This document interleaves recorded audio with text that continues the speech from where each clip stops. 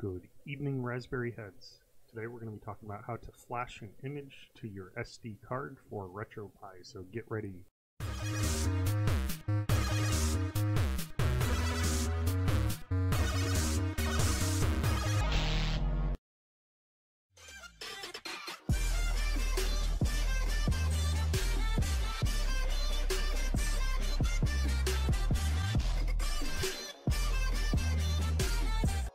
Alright guys, there's not a whole lot to do with the flashing bit of things, but I figured I'd make a video just because Win32 Disk Imager, that's the app that you'll use to write your image to your disk, and version 1.0 did not open for me, and I'm on Windows 10, and lo and behold, I found that there was a bug report for that specific instance.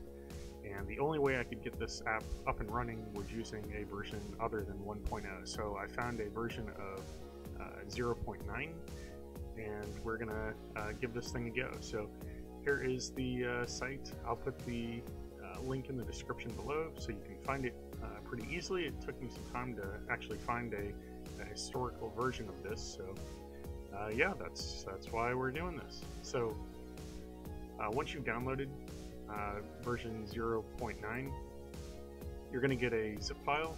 What you're going to do is just unzip it, and it's portable. Alright guys, so once you've opened up Win32 Disk Image exe, you can see something that looks like this. You're going to make sure that the device is set to the letter that your SD card is in, and you're going to go to the folder here and select the image that you are imaging, and once you've done that, you will hit write, and you'll get a confirmation saying, are you sure you want to do this? And you want to say yes. So once that happens, it's going to start flashing, which it's probably going to take a while, but yeah, that's all there is to it. So I will catch you next time.